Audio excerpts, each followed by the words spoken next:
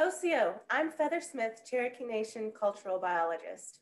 Today I'll be talking about Cherokee ethnobiology. So breaking down the word ethnobiology, ethno refers to the study of people, biology refers to the study of the environment. So we're going to be talking about how Cherokee people interact with their environment and the plants around us. So this says that no self-respecting Cherokee would ever be without a corn patch. This is sort of an old Cherokee proverb or an old Cherokee quote that really drives home just how important not only was the corn for us, but our crops really were for us. For Cherokees, especially pre-European contact, you weren't going to be able to go to the grocery store to pick up your groceries. So we grew everything, and we were reliant on our environment for everything that we needed to survive. So even today, we consider that no self-respecting Cherokee would ever be without a corn patch, because this is really kind of at the heart of who we were as a people. So originally, Cherokee spread across parts of the southeastern United States. We lived in parts of the North Carolina, South Carolina, Virginia, West Virginia, Alabama, Kentucky, Tennessee, and Georgia in the eastern deciduous forest. When the Trail of Tears occurred, we were moved into what is modern day Oklahoma, and we sort of luck out that we're still on the fringe of that eastern deciduous forest. So a lot of what we were used to environment-wise and plant-wise is sort of similar where we are today, but still we had to get used to an eco shift going from the southeast US to Oklahoma. But what we've also experienced since being moved into Oklahoma is now a climate shift. So this kind of helps to break that down. An easy way of looking at this slide is to view the maximum temperatures in Oklahoma in July. These are the maximum and minimum temperatures in Oklahoma and in the eastern homelands during time of removal. And what we see is that the maximum temperature here in Oklahoma was 92.7 degrees Fahrenheit. We really weren't getting any warmer at that point than 93 degrees Fahrenheit. And obviously that's just not true today. It is not uncommon for us to get above 100 degrees during July. So we've experienced this climate shift since getting here into Oklahoma, and that really kind of shows our adaptability. The environment's going to change, and what plants are going to be able to grow here and thrive here, and the way that they're going to grow and thrive here is going to change. So we've always been having to sort of adapt to all of these changes in our environment. So there's sort of two parts to this presentation. First, we'll talk about the Cherokee Nation seed bank activities, and then we'll go over some cultural forestry and really kind of focus on some of those native plants. So how did the Cherokee Nation seed bank get started? The way that the conversation really got started for the Cherokee Nation seed bank was because of the Cherokee purple tomato. One of our council members wanted to see the purple tomato represented in the Svalbard seed bank, since we are a sovereign nation. But what we kind of already suspected at the time and were able to go ahead and confirm is that the Cherokee purple tomato is not what we consider to be a true Cherokee seed, and that it's not something that was cultivated by the tribe, especially for a long time and pre-European contact. However, as we were looking into the Cherokee purple tomato, we found all of these seeds that were unique to us as a Cherokee people that really nobody else was growing for the purpose of genetic preservation. And without growing these seeds for the purpose of genetic preservation, they were actually in danger of eventually being lost. And so we, of course, took that responsibility upon ourselves, started growing these seeds to make sure that they were never going to be lost, that the genetics would remain pure. And then out of that, we were able to give the excess back to our citizens. This has also helped with language and cultural preservation, which is sort of the reason that most people think this got started. But really, we just wanted to make sure that these seeds were going to be protected and that this part of Cherokee culture and history wasn't going to be lost.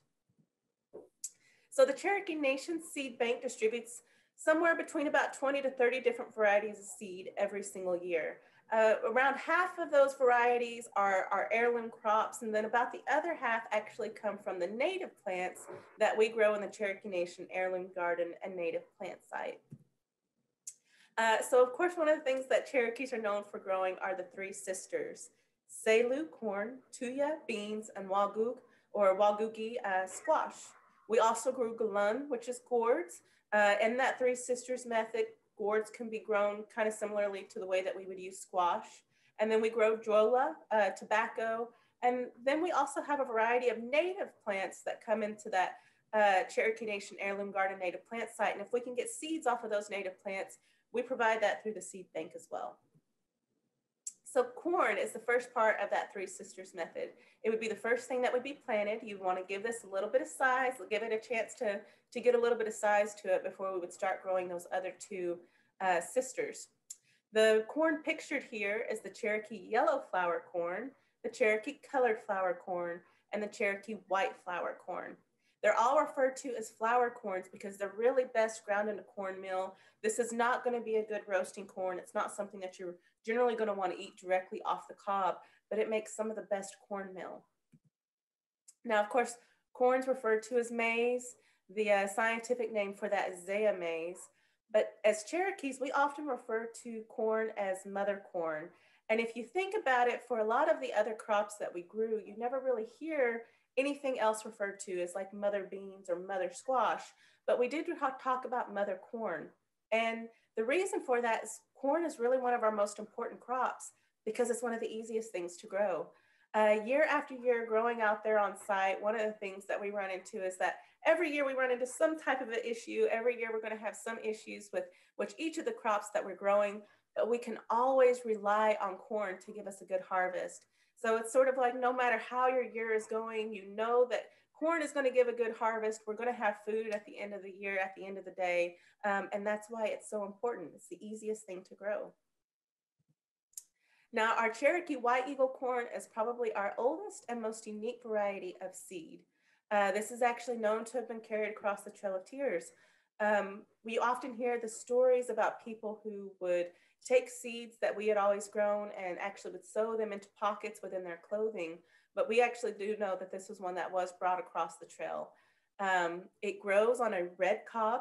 The kernels themselves can be anywhere from about a white yellow color to kind of a purple blue color. The corn, the plants can get up to about 8 to 10 feet tall. According to literature, here in Oklahoma, they can actually potentially get up to about 15 feet tall. On a perfect corn cob of Cherokee White Eagle corn, every purple or blue kernel that we have will have this Cherokee White Eagle flying across the side of it. So that's one of the things, one of the distinguishing marks of our Cherokee White Eagle corn. You can also see at the top of this picture, there's a dent in that corn. It is known as a dent corn. And it's kind of the same way. It's really going to be best ground into meal, or some of these can be made into hominy, but these are not generally going to be real great as roasting corns. Now we also grow 4 different varieties of beans. All of our beans are pole beans. They're going to want something to grow up. In that Three Sisters method, beans would be planted next. They would be allowed to grow up the corn, and as they do, they're going to provide some structure to that stalk. They also help to fix nitrogen in the soil. Corn really likes a lot of nitrogen, so these two things grow together well for that reason. We have the Cherokee long greasy beans, Cherokee Trail of Tears beans, black turkey gizzard beans, and brown turkey gizzard beans.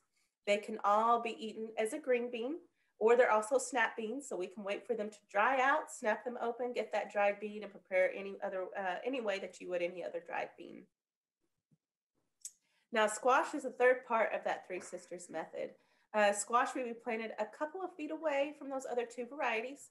And the nice thing about squash is that it really branches out and kind of gets in between everything, and it sort of shades out the ground. So it tends to help with moisture retention, and you're not going to have to weed underneath that shade too often. So it cuts down a little bit on the weeding in the garden.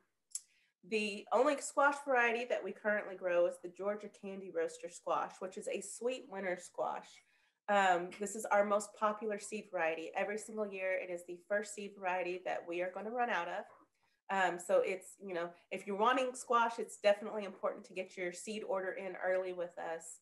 It is a sweet squash. So any recipe calling for squash, sweet potatoes, or pumpkins, the Georgia Candy Roaster can actually be used for that. Individual fruits can get anywhere from about a foot up to potentially 2 feet long. They can potentially weigh up to about 25 pounds, although probably 10 to 12 pounds is more a normal size. And they can last all winter long. Whenever we go to harvest these off of the vine, we want to leave about an inch or two of the stem on that, and they will usually be able to be stored for several months that way. Now, gourds can be grown the same way in that Three Sisters method. The gourds that we grow are not edible. These are going to be great for utilitarian use. Gourds are nice to allow to dry out, and then once they've turned brown, they kind of turn woody, and they can be used as storage vessels, especially for storing or carrying water. The gourd that we have pictured here are basket gourds, so they're sort of larger round gourd. We also grow the dipper gourds, which are round at one end with sort of a long handle growth. And then we have jewelry gourds, which are really tiny, only about 3 inches in total size. They were oftentimes used on necklaces and would be used for carrying medicine. Gourds are sort of funny in that all gourds are considered to be old world. They're not native to the Americas. They're sort of native to the Mediterranean region, but they predate European contact. So nobody's really quite sure how they wound up here in the Americas, possibly came across on that Bering Land Bridge. But we have been growing these for a long time. Now, native tobacco, we do provide tobacco through the Cherokee Nation Seed Bank to those who are 18 or older. Native tobacco is about 9 to 10 times stronger than that of smoking tobacco when it comes to nicotine content. This stuff is really too strong to be smoked recreationally. It is used for ceremonial purposes, for medicinal purposes. But even for people who don't plan on using it for ceremonial purposes, it is an attractive plant to grow in the garden. It gets a nice, pretty yellow flower on it. It's a great attractor of pollinators. You'll get a lot of the pollinators, the insects coming to the tobacco. It will also attract hummingbirds. And then it can also be kind of used as a natural pesticide, but tobacco does attract its own pest. For those who do like to grow tomatoes, tomato hornworms are actually tobacco hornworms. So if you're growing tobacco, the hornworms will be attracted to that. They'll be on your tobacco instead of your tomatoes. And in most cases, they won't actually kill the tobacco because that is the host plant. We also have sunchokes.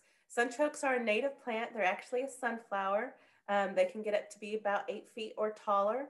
But sunchokes are sometimes referred to as wild potato.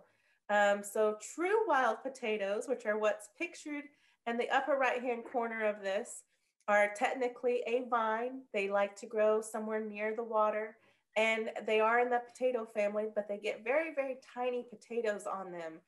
Nothing much larger than that of about the diameter of a quarter. So it's really, really hard to find enough of these to get a really great meal. One sunchoke plant can provide up to 5 gallons of sunchoke tubers. So they almost really make a better source of a type of wild potato, but they're not true potatoes. As you can see, they almost kind of look like a ginger root. They're technically a root tuber, but they can be eaten very similarly to a potato. You can slice them up and eat them raw, and they kind of have the texture of like a water chestnut. They're sort of kind of a nutty flavor and texture, or you can cook them up just about any way that you would cook a potato. And the more cooked they are, the more they taste and have the texture of a cooked potato. Now, for anybody who is interested in Cherokee Nation seeds, we do require tribal membership. So we will take seed requests for anyone who is a member of the Cherokee Nation, United Katua Band of Cherokees, or the Eastern Band of Cherokee Indians. Of course, you have to have an interest in getting your hands dirty. You're going to have to be out there in the garden. It's going to take some work. Our contact information is on here. The phone number to call is 918-453-5336. We do have a website, and that is the way that we recommend for most people to order seeds now, is to get on the website. But you can also send an email to seedbank@cherokee.org, and we'll send you a link to that website and be able to help with any issues you might have when trying to set up an account and fill out the application for the Cherokee Nation Seed Bank. So this says that you will get snake bit. We're not referring to literal snake bit, but sometimes when working in the garden, things aren't going to quite work out the way that we want them to. So a great example of that is in our squash. This is what a good healthy squash looks like. This is what we want our squash to look like. At the bottom it says Osta or good. But a couple years ago, we were having some issues where our squash was not looking quite so good. It was literally wilting in front of our eyes within just a matter of hours. You can see in this plant that there is some healthy leaves still on these squash, but all of the vines that you see that have no leaves, they've basically died. The leaves have turned to slime. And even though there's edible squash there, the problem is that plant dies too soon. That edible squash may not have viable seeds in it. And of course, for our purposes, we need to get viable seeds, but even for purposes of growing, if you want to be able to grow your squash again next year, you're going to want viable seeds. So that was really kind of an issue for us. And what we discovered was that bacterial wilt was the problem. So cucumber beetles are little tiny green beetles. They somewhat look similar to some people, kind of like a green ladybug. They've got the little spots on them. They're not ladybugs. But whenever they feed on the squash plants, they put a wilt or a bacteria that they carry in their gut into the vine of that squash plant, and it can cause wilt. Combining that wilt along with Oklahoma temperatures of 90 degrees will kill off our squash plants. So we've had to find ways, primarily using a mixture of diatomaceous earth and sevin dust, to cut down on the numbers of those bugs. And then also in the summertime, when it starts getting very, very hot outside, especially above 95 degrees, we oftentimes go out and we water the plants in the afternoon just for 15, 20, 30 minutes, just enough to cool that plant down and take some stress off of it in the heat of the day. And by doing some of these methods, our squash has been able to build up a little bit of a resistance to the wilt. And of course, there's always going to be other issues that we're going to run into with gardening. Things like droughts, freezes, floods, animals, pests. There's all kinds of problems that we run into in gardening, but it can be a very fun venture. So now we're going to switch gears a little bit and talk about cultural forestry, or some of our native plants. So when talking about forestry, of course, what we think of when we think of a forest is trees. But as this says, these ain't no trees, because a lot of the plants that grow in the forest that we as Cherokees are most dependent on are not trees, but they need that forest environment to be able to grow. For a long time, we've sort of had an issue in that most people think that this is what forestry looks like, pine planting. If you cut down a forest, you just have to replace the trees to replace the forest, right? But that's not quite true. If you do go through and you replace a eastern deciduous forest with nothing but pine, it completely changes the environment. It changes the pH of the soil. It changes the way that light filters through. You get a totally different type of forest. And in this forest, we're not going to get all of those culturally important plants that we were using for medicines and foods and utilitarian purposes. So now we'll talk a little bit about some of those plants. What we have pictured here is eastern red cedar. Eastern red cedar is used for sort of cleansing purposes. This is oftentimes used to sort of bless or cleanse homes and people. We've already talked a little bit about jola, tobacco being used for ceremonial purposes. This is one that we don't see too often here in Oklahoma. This is American ginseng. Ginseng is important. It was sort of considered one of the Cherokee warriors' plants. We would oftentimes make a tea from this plant, and it had a lot of medicinal purposes, but this is oftentimes used in energy drinks today because it's kind of known to help give an energy boost. This is golden seal. So ginseng likes to get a bacteria or a fungus on its roots. It tends to attract fungus to its roots. Golden seal, though, is an antifungal. So we oftentimes find both of these plants growing together because, the golden seal helps to protect the ginseng from fungus. So this is one of the plants that we want to look for when looking for ginseng. And golden seal also tends to be very high in alkaloids. This is red root, or also known as prairie willow. The root of this plant is actually very, very bright red and is a common plant used for a lot of medicines. This is New Jersey tea, which is also referred to as red root, and it also has a red root. Part of the reason why we don't like to use common names for a lot of plants because common names can overlap. New Jersey tea has a whole host of purposes, but one of the ways that it pulled its name, the modern name New Jersey tea, is because when the Boston Tea Party occurred, all the tea was dumped into the harbor.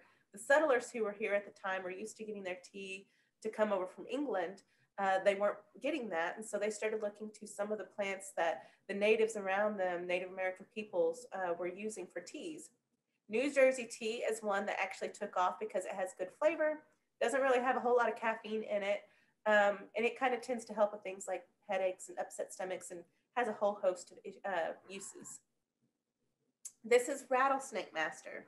Rattlesnake Master is named because one of the things that we believe is that snakes will be not attracted to this plant. They will go away from this plant. And it was also used to help treat snake bites. There's a button on the root of the plant that was used to treat snake bites. So the 7 plants that we just saw are referred to as the 7 sacred plants of the Cherokee.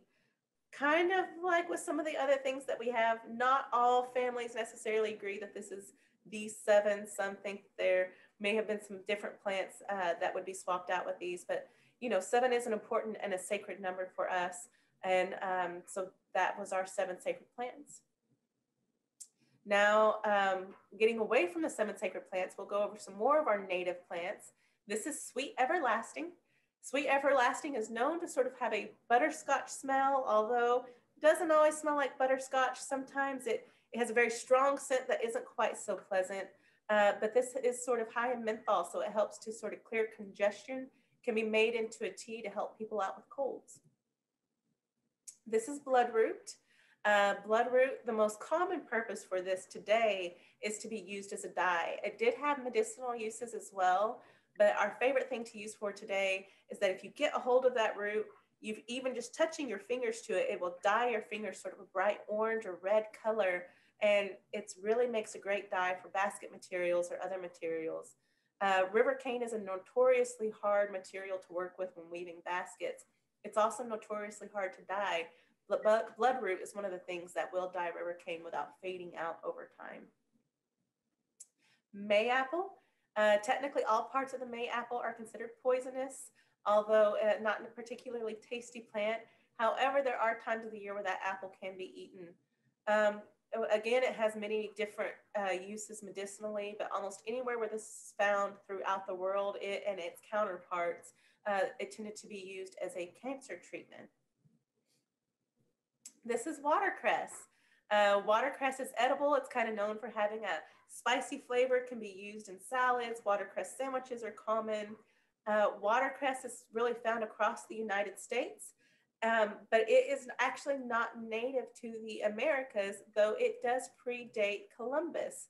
It's believed that this may have possibly come over with the Vikings, and that was how it was introduced to the Americas. This is a very small picture, or a picture of a very small plant of high bush huckleberry. Huckleberries, what we technically have here in Oklahoma isn't considered to be a true huckleberry. Our huckleberries are in the blueberry family. However, very, very tasty. Many people love this particular variety, especially the high bush huckleberry. Most people are pretty familiar with wild onions. Of course, we like our wild onions and eggs. One thing about those green plants, some of those first green plants that come up in the springtime, like wild onions or also like a cut leaf coneflower, is that that green plant coming up at the beginning of the spring, we sort of believe to be a blood purifier. And it's probably because after all winter long of sort of eating a lot of the same things and not having a whole lot of really, really fresh vegetables or fresh greens, this is sort of those first fresh greens. And so we believe that these are going to be blood purifying plants, medicines. This is echinacea, also known as purple coneflower. It's sort of an immune system booster. It's still a very, very common known immune system booster today. This is green dragon, sometimes known as Jack in the Pulpit. There's actually 2 different types or 2 different varieties of this plant here. All parts of this plant are sort of considered poisonous or toxic. The fruit that you see on this plant, though, most of the plants that we have here that are toxic and would make you sick are not very palatable. You're probably not going to eat enough of them in most cases to really hurt you. But green dragon, this particular fruit, actually tends to be pretty tasty. So it's one that you really have to be careful with. It's sort of bright red. Usually that bright red coloring means to be careful or stay away in nature. So don't be eating things that you don't know what they are. because this one is tasty and you could probably very easily eat enough of it that it could harm you. People who have had this have claimed that when they've bitten into it and eaten it, that it feels like um, having razor blades or needles sliced across their tongue or sort of poked all over in their mouth, and it tends to make them very, very sick. They end up spending the rest of the day very close to the restroom because it sort of purges the system. But this had many purposes medicinally. This is American basket flower. This one we kind of show as a little bit of a trick for you because American basket flower is a native plant which was traditionally used um, for the white, downy, fluffy side of darts for blowguns. However, it is not what we usually use today. Today, our favorite thing to use is thistle. This is actually a photo of Scotch thistle. Bull thistle is another common thistle used for darts today. Thistle is not native to the Americas, but is the favorite thing to use for darts. But before we had this, we could use American basket flower. It just doesn't make darts quite as well as the thistle does, and it's a little bit harder to find than true thistle is. So the plant in the center of this slide is jewelweed. Jewelweed's Cherokee name, if we read it at the bottom, is Ulari Nuot. Nuot is our word for medicine. But if you look at the top of the slide and at the bottom of the slide, you'll see two separate plants that are also referred to as ulari. Ulari actually refers to the fact that it's a vine or that it climbs upon or it grows upon. The plant, the picture that we have at the top right is actually a picture of Virginia creeper. In most cases, Virginia creeper is pretty harmless for most people. The picture at the bottom left is a picture of poison ivy. Of course, poison ivy, we tend to have the allergic, itchy reaction to. It's the urushiol oil that it occurs in poison ivy that causes that allergic reaction. Many people tend to confuse poison ivy and Virginia creeper because it is not uncommon to find both of these plants growing in the same area. They will oftentimes grow on the same tree. They're both vines, so you come into contact with poison ivy, see Virginia creeper, and start to assume that it's the same thing. With poison ivy, we want to look for those leaves of three, let it be. Now, jewelweed is actually known to have a chemical in it that binds to the urushiol and poison ivy and helps to render it inactive. So if you know you've come into contact with poison ivy and you can find some jewelweed, just about all parts of a jewelweed plant can be crushed and applied anywhere, sort of rubbed over anywhere where you've come into contact with that poison ivy, and you shouldn't break out with the itchy rash. This is sassafras. Sassafras is known, this is another one where we refer to leaves of three, but for a different reason. Sassafras is one of the few trees that has three distinct leaves. So on most trees, most of the leaves are going to look pretty uniform. They're all pretty similar. But sassafras has three very distinct different types of leaves on it. One of those is referred to as the sock, the football. It's sort of just a single lobed leaf, kind of in an oval shape. The second one is a double lobed leaf, which sort of looks similar to a mitten. And the third is the three lobed leaf, which some people refer to as the turkey track or the ghost. This is a picture of Ozark chinkapin. Chinkapins are closely related to American chestnuts. Chestnut trees, of course, have a nice edible nut on them that's known to be very tasty. We really didn't have a lot of chestnut, though, in this part of the country here in Oklahoma. What we did have was chinkapins, which also have a nut that's pretty close, very similar to a chestnut, and they're also very tasty. But when the American chestnut blight moved through, which killed off a big portion of the American chestnuts here in the United States, that blight also affects our chinkapin trees. And so they have also, many of our chinkapin trees have been killed off. They can still be found today, but they're much harder to find. So we don't get to enjoy the chinkapin nut as often as we would have been able to enjoy these, 100 years ago. But at one time, it was a very important food source for both native peoples and for the wildlife. This is common mullein. Mullein is another plant that is not native to the United States, but we have found a whole host of uses for. It's an exotic invasive, but it can be used as an arthritis treatment. It's used for teething babies, and some people almost use it similarly to tobacco. Now we'll kind of talk a little bit about some of the mushrooms and shift away from the plants. This is a picture of wishy. Most Cherokees really love wishy. It's a very, very edible mushroom. It doesn't quite have that mushroomy texture, so most people who don't even like mushrooms tend to like wishy. Common morels. Morels can be kind of tough to find, but in the springtime they start coming up, and so this will be something that everybody will be looking for pretty soon. And this is a picture of, in Cherokee we call this uguku, which is one of our words for owl. This tends to be called owl's head or lion's mane mushroom. A little bit of a different texture, but not a particularly strong flavor. It's another common favorite mushroom. So all of the plants that we just talked about are examples of non-wood or mostly non-wood forest products. Cherokees are considered a people of the eastern deciduous forest, but trees are not the only thing that we find in those forests, and they're a very small component of our plant universe. However, the eastern deciduous forest, that environment, is so important to be able to find all of these plants. And it goes to show why it's so important for us to preserve these natural forest areas, because if we're not preserving it, we can't find all of these plants. And without these plants, we really lose an important source of who we are. So the Cherokee River Cane Project, after getting the Cherokee Nation Heirloom Garden started, one of the things that was decided was that we wanted to be able to start growing some native plants out there on site. And one of the first things that we started with was river cane. This is Pat Gwynn and Mark Dunham prepping the site. They had to go out, get some rootstock that they could then take back, plant into the site, and it was not an easy job. For a couple of years, river cane can be so easy to cut down that you can't even get near it with a weed eater. And so that's actually Mark Dunham out there cutting out the Bermuda grass from around the river cane using hand scissors. One of the things that river cane does is when you first get it planted in, especially as a rootstock, it usually stresses it. And so it will flower and seed, and seeing river cane flower is a pretty rare occurrence, but it flowers, it seeds, drops that seed. Then most of the time, once river cane flowers and drops viable seed, the plant will die, but it grows back from that seed.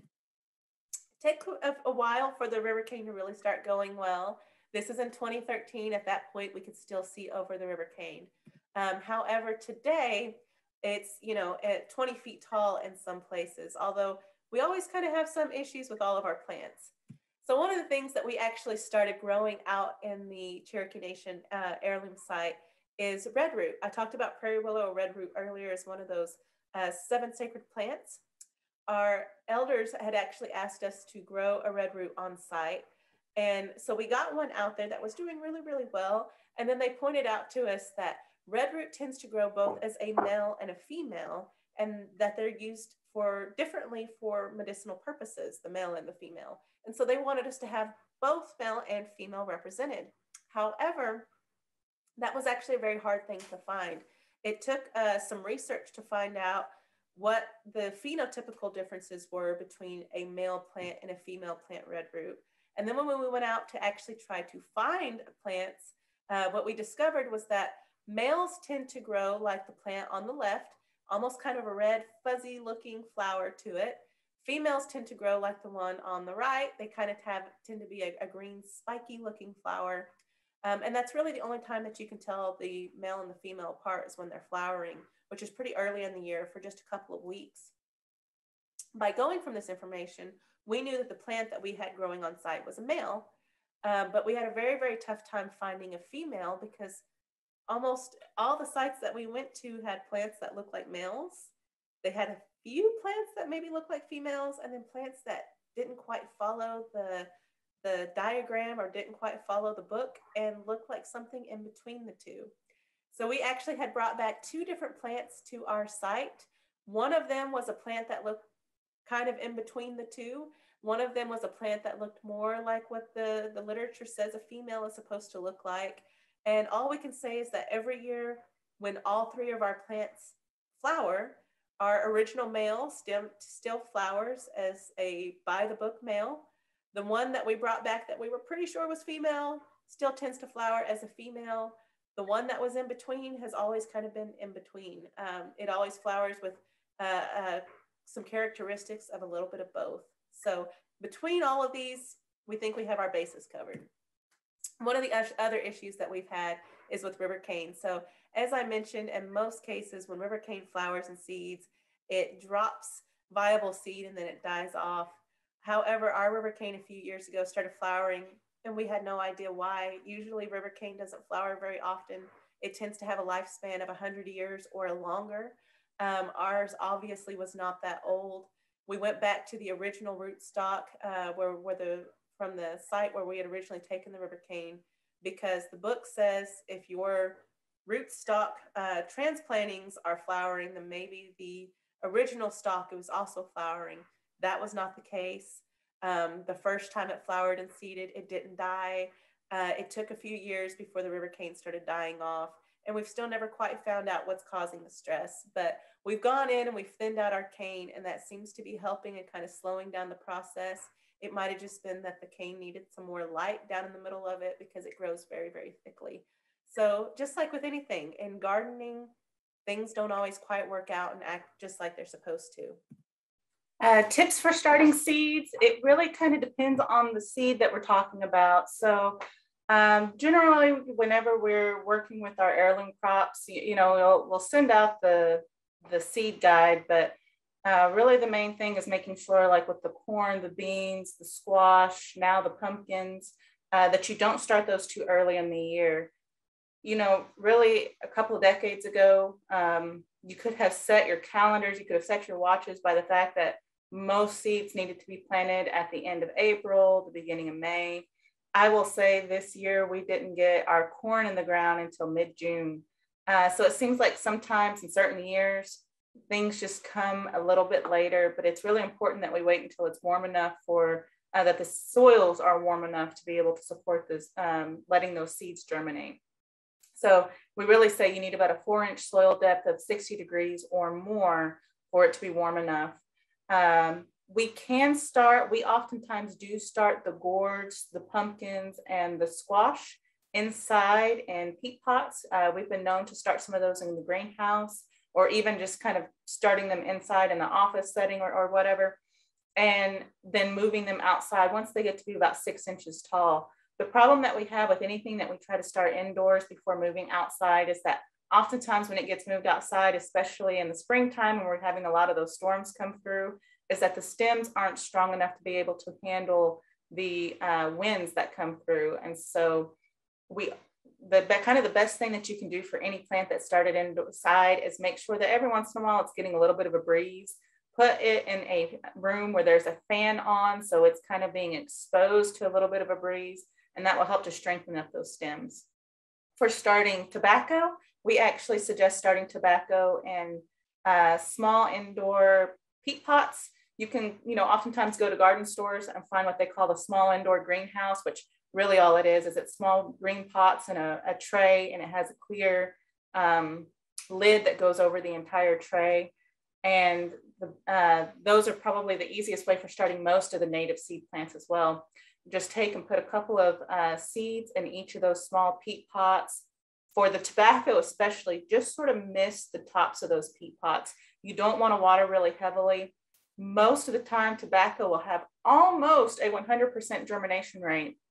So within about 3 days, all of the seeds will germinate. The issue with tobacco is that it tends to be so sensitive that it can get killed very easily. Any sort of a little bit of a vibration, that when it's first germinating, everything is so small that the roots hairs are also so small that it's really easy to break those and to kill those really small germinated plants. So it's really for those first couple of weeks, you have to be pretty careful with it. And so if you notice that it does need to be watered, just really go in and just kind of mist it. And then once they have started to grow, once they're above the top of the soil, then again, you definitely want to get those exposed to some wind breeze, or basically get them into a room with a little bit of a fan, and keep watering them, just keep misting them, because they're pretty sensitive up until they get probably about 5 inches, 6 inches tall before they're strong enough to be able to handle a whole lot of jostling. For everything, once it gets to be about 6 inches tall, they generally are going to do better when they're moved outside and put in the ground. There are a few things that can go ahead and continue to be kept in the pot, but that's really what we suggest for starting out any of the native plants. It's kind of starting out with one of those peat pots where you can really watch the temperatures, watch the moisture, and just keep in mind that for a lot of the native plants, we offer the things like the jewelweed, the echinacea and stuff like that, but they tend to be a little bit harder to get to germinate, which is why it's a little bit easier to put them into a peat pot where they have really, really great soil and where you can really control the moisture and make sure that they're not going to get hit by late frost or something of that sort. Thank you. I'm glad you enjoyed the presentation. Soil amendments for corn. One thing, of course, that we're all sort of aware of is that corn really likes a lot of nitrogen. That was part of the reason why originally when the Three Sisters were done, corn and beans were planted together, because the beans are actually known as a nitrogen fixer in the soil. So you just, and really and truly, it's not even so much that you need to add a lot of nitrogen. A lot of organic materials usually in your soil throughout the winter time is enough to do well for corn. Whenever we are working on our soils, because we're on our site, with a site where we grow probably 80% of the heirloom crops, that is such a heavily used site, and the soils are also heavily used. So we really spend almost our entire winter prepping the soils. And the main thing that we do, which I know some people don't really like to do too much, is we actually do a lot of tilling, and it's to make sure that we're getting as much of that organic material back into the soil and kind of getting it broke up.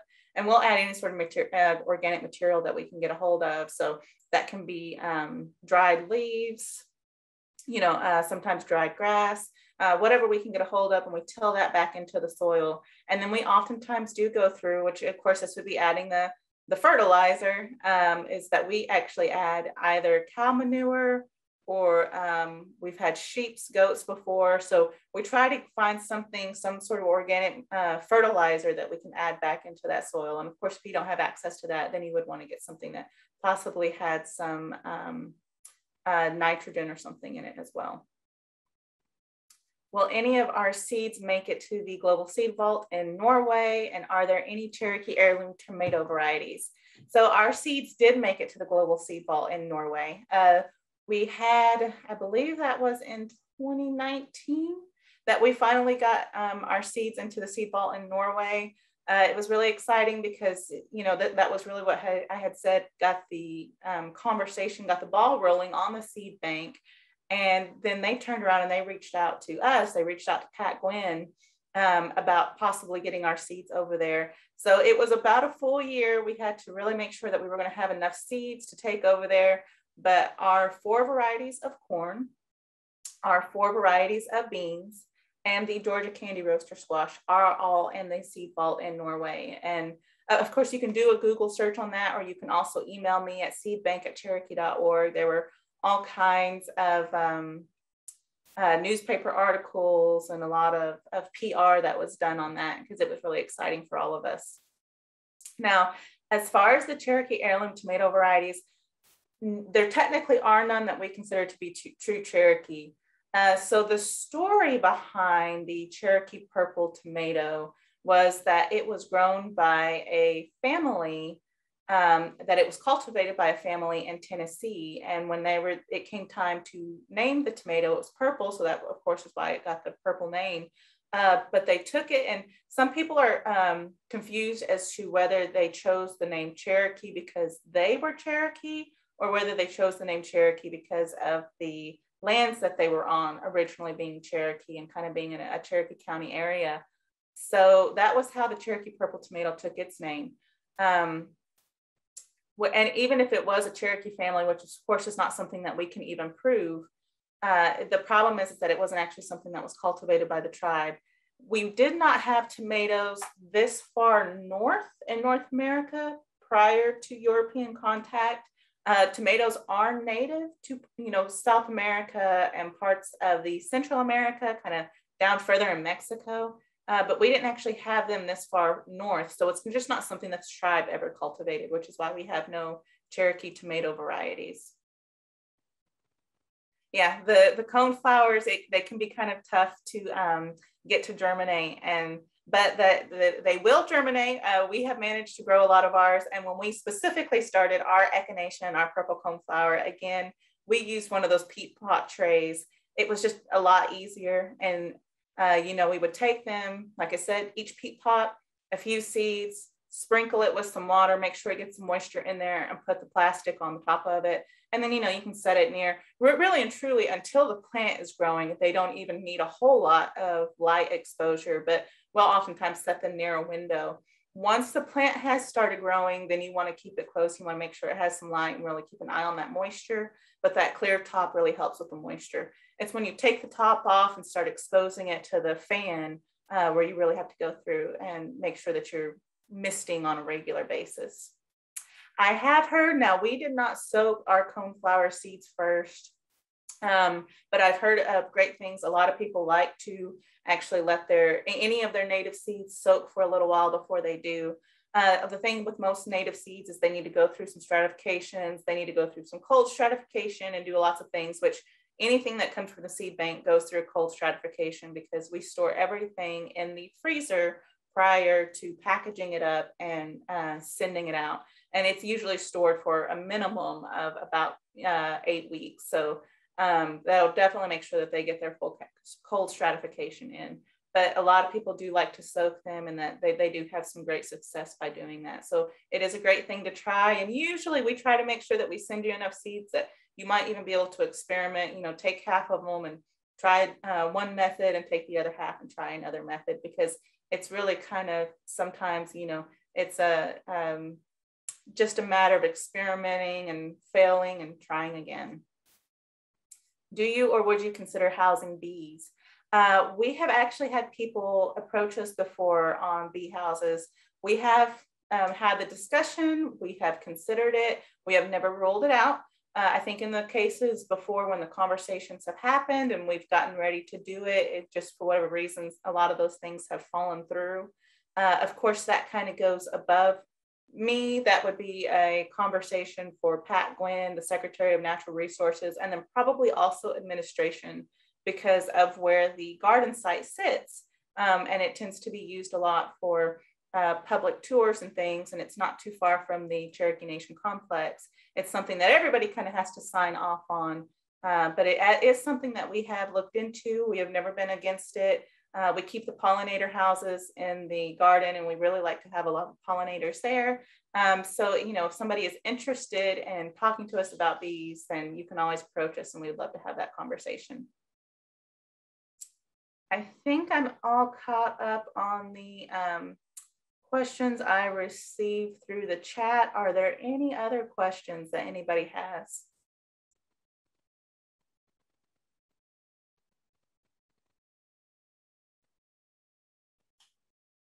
And I will say, we're hoping, we have been working on a booklet for the last couple of years, which is really kind of a plant guide. So every year we have the small brochure that we send out with the seeds that has really, really basic instructions, mostly for heirloom crops. This year we're actually looking, hopefully it will be available this next year in 2022. We may still be, it may not be available until after we do our mail out, but it will probably be about 8 pages long, and we'll have very specific instructions for each heirloom crop. Now, again, the native seeds that we distribute are so numerous that we may not be able to actually include instructions on each of those varieties. But for the most part, the instructions for native tobacco would still be pretty similar to what we would suggest for native plants. Almost everything is really going to like to be outside more than, most of these things aren't going to grow well inside or in containers, but occasionally there are a few of the native plants that will grow well in containers. And sometimes the best thing there too is, we specifically grow everything on site, and we're really used to the way that we do things. But sometimes you can look up some of the varieties and see things that people have done on the internet. For example, the Jerusalem artichoke, the sunchoke, that, because it tends to be a very weedy plant. So whenever you plant the tubers, this is one of those plants, those flowers are just known for spreading out and really taking an area over. And so the first year they come up and everybody's excited, but 3 years into it, they start getting frustrated because they really start to spread out and they take everything over. And so I had actually read an article about a woman who, trying to avoid that, had planted the sunchokes in a very, very large container. We're talking probably 5 gallons or more. I would say definitely 10 gallons would be better. And possibly, you know, if you can get something larger than that, would still be better. But she had planted the sunchokes in a very large container, really had to keep up with the watering on them, but said that come that winter, whenever she was ready, it was just a matter of dumping the dirt out. She was able to get a hold of the tubers, replanted a few of the tubers, and then had very, very easy access to the ones that she wanted to use for food. So sometimes some of those native plants will do well in containers. They just tend to need larger containers than normal. They don't make great house plants. All right, any other questions? I think we still got just a few minutes left. Thank you. I'm glad that you enjoyed the presentation.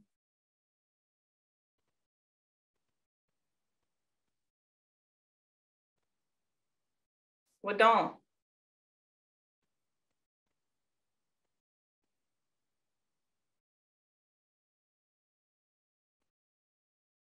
All right. Well, I think that is it. If anybody does have any other questions, if you would like to talk to me, again, you can always email us at seedbank@cherokee.org, or you can call the office at 918-453-5336. We do hope to have the seed bank again. Well, we will have the seed bank available again in 2022. Generally, we start accepting seed requests on February 1st. We're not sure this year. The website could potentially change. We've had some issues in the past with so many orders coming in the last couple of years that we might make some changes to the website and may even change the website altogether, trying to find something that's going to work a little bit better, so that way we're not getting quite so overrun with the requests where we're not able to keep up. But again, you know, be looking for that. If you have any questions and are wanting to get a hold of those seeds, you can contact me now, but generally the best time is to contact us in January. By January, we'll usually have all of our everything sort of worked out. We'll know the list of seeds that we're going to have available for the year. We'll be able to get that information to you, get the website information to you. So come January, I can usually answer all the questions, where this early in the year, we haven't really even started harvesting yet. So we're not quite sure everything that we will have. The list does vary from year to year. So we do not always have the exact same seeds available year after year. We may have some new things we're hoping this year, but there's also some things that I think people are going to be really used to having available that we're just not going to have available this year. So it can really vary every year. Tips on storing seeds. The best thing for storing seeds, and it kind of depends. So freezing them is really good, especially in an area like Oklahoma, where we have so many changes in temperature and humidity. Freezing works great, but even the freezer that we use for the seed bank purposes is, you know, one of those really expensive ones that's supposed to control all of the moisture and everything inside of it. The main thing about seeds is that you really want to make sure that they're in a very constant environment, that they don't experience a lot of fluctuations in either temperature or moisture. So if you're going to freeze them, I would probably take and put them in a couple of airtight containers and then stick them in the freezer, and they can actually keep that way for a couple of years. If you want to store them outside of the freezer, again, put them in a couple of airtight containers, stick them into a cupboard where there's probably very little light, and they're not going to get a lot of changes in moisture and temperature. You just kind of want everything to remain really constant. And usually in that way, they can keep for a couple of years. Remember that the seeds that we have sent to you have already gone through a frozen process and an unfrozen process. And generally the seeds that we're sending to you aren't going to keep for very long. You know, you may be able to store them for another year and get good germination. But that's not always the case, just because we've already had to manipulate them so much. But for the seeds that you are getting off of your own plants, you definitely want to make sure that they get completely dried out first, and then store them in those constant conditions. All right, any other questions? think we just have a couple more minutes, about 5 minutes left if anybody has any last questions before we get off air.